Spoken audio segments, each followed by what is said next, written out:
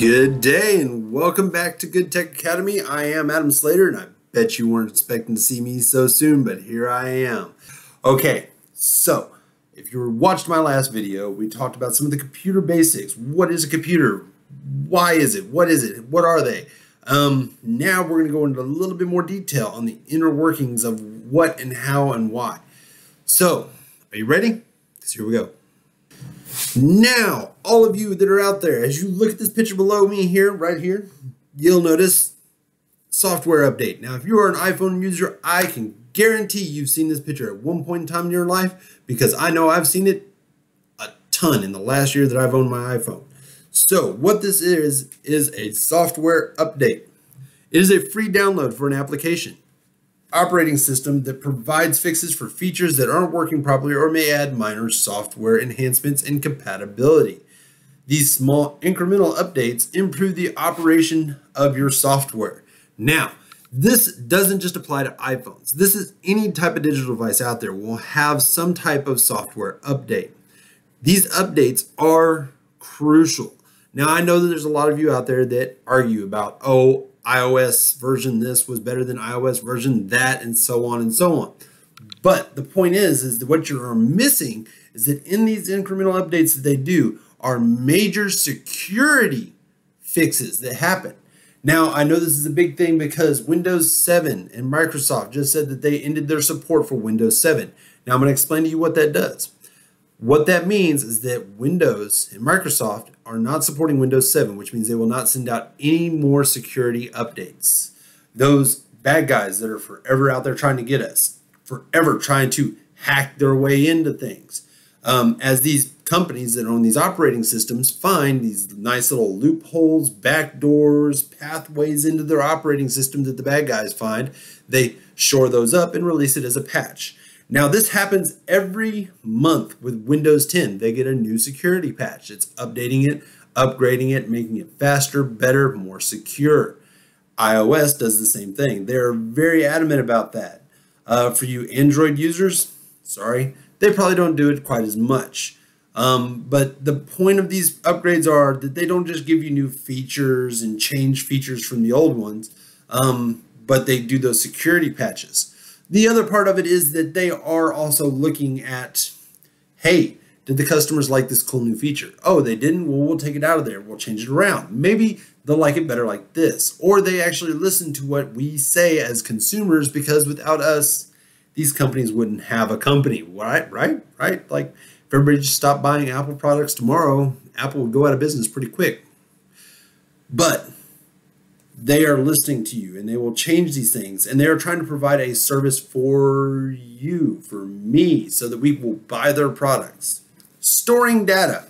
I can guarantee at some point in time in your life, you have used one of these three storage devices. If you've ever used a phone, a computer, a laptop, anything like that.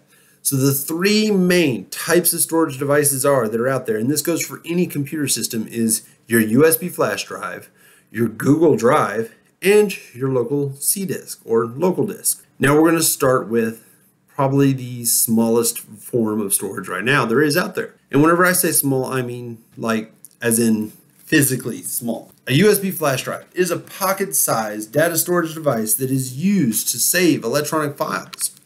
These, as you can see them down here, are USB drives. They're everywhere. They're thumb drives. They fit in your pocket. They fit on your keychain.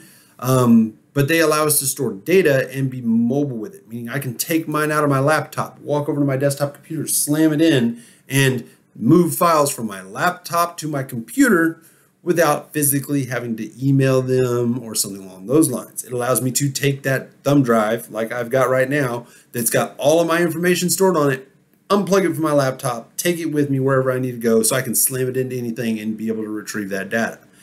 Now, while we're talking about this, as you see right here below me in this picture, this is a picture of a USB port. These USB ports are very, very important ports, and they are things that have become an industry standard in more than just computers. Our phone chargers are USB chargers. Our car chargers are USB chargers. iPods, tablets, everything has gone to these USB chargers because They are a very effective way of not only transferring data, but power. Now, there are 3 types of USB out there. I know you're probably thinking, what? There's more than one. Yes, there are 3 types of USB out there.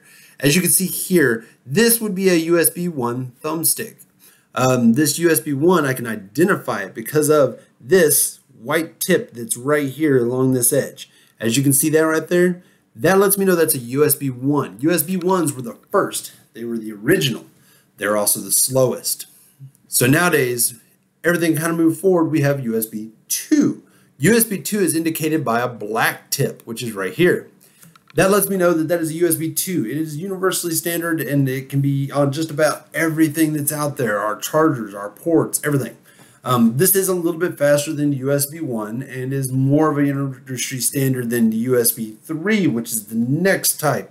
Now, unfortunately, I don't have an example on hand of a USB 3, but USB 3s are indicated by blue tips, either on the inside port or along the thumb drive port here.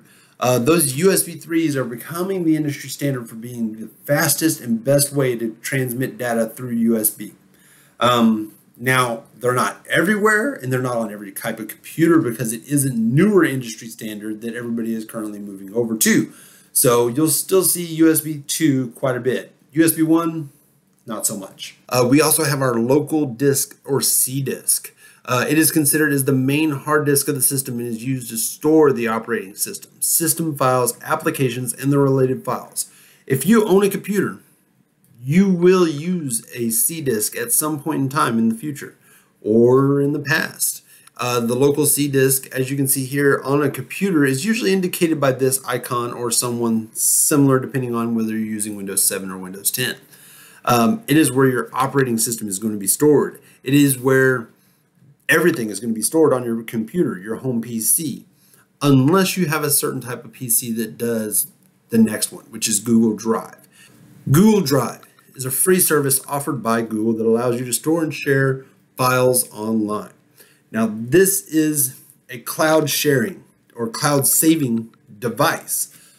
We save our information on a server that is stored up in Forever Neverland and allows us to access it from anywhere we want. Meaning, I can take a file, save it on my Google Drive on my laptop.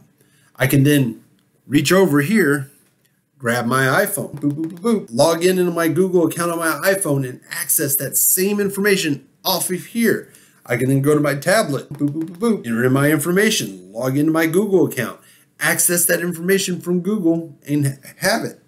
If I save something in the cloud, I can access it from any point, anywhere, just as long as I know my logon credentials. Boop, boop, boop, boop. And that is very helpful. We use it every day at my job to share files and certain information back and forth between all of us because of the fact that if I give somebody else access to it, they can have access to it. These cloud sharing devices like Google Drive, Dropbox, or the iPhone version of it, all allow you to access those files online digitally anytime from anywhere. Now, what that means is that those providers are also responsible for the security of that information, meaning they maintain it, they keep it safe, and they watch over it for you so you don't have to. Now, mouse pointers. There are 4 main types of mouse pointers that you'll usually see when operating on a computer. A mouse pointer is a visible indicator displayed on a computer screen by moving the mouse. The user can move the pointer around the screen. You're going to see 4 different types of mouse pointers as you're moving around the screen. You're going to see your arrowhead, which is this one right here that I'm using to show you this one right here. There's your hand pointer, which is this one right here. There's your text pointer or I-beam or cursor. And then here is your pinwheel hourglass. So what does this all mean? Your arrowhead pointer allows you to open files and computer programs or to select certain items on the screen. This one is the one you'll use most of the time, unless you see one of the others pop up. The hand pointer. The hand pointer is used to open up hyperlinks. Hyperlinks are those gateways to the internet. We'll be talking about that in one of the later lessons that I'll be putting out. Your text cursor. Your text cursor or I-beam is where you can click in and type and text or write. And then your pinwheel hourglass is the pointer that represents the computer, the web page, or the program is loading. Now, there are 3 different types of pinwheel hourglasses that are out there, and they vary. Now, what this usually means is not that your computer is broken. It just means that your computer is having to think, oh my God, I know a computer that takes time to do something.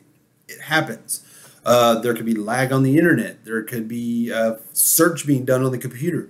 Certain functions do require the computer to have to take a moment and think. Be mindful. These are computers. Computers are written by man, and what is more flawed than man? Right? So sometimes there are hiccups. There are things that go on, and you'll see these pinwheel hourglasses come up. Just wait, relax, give it a minute to load or think about it. Now, if it's been more than a couple of minutes and you're still in that pinwheel hourglass going, you might want to try to escape, exit, figure out something else. Well, I think I've rambled on long enough, so I'm going to let y'all go ahead and go. Now, if you have any questions, comments, concerns, please feel free to email me at goodtechacademy@goodwilletx.com. As always, if you want to have a video or have any suggestions for videos for us to make, leave those comments down there in that comment section. I want to see them. I love to see them. And if you want to keep seeing these videos, because I know you do, because it gives me something to do with my life, please subscribe, watch those videos, like this video, and please, I will see you in the next video. Have a good day.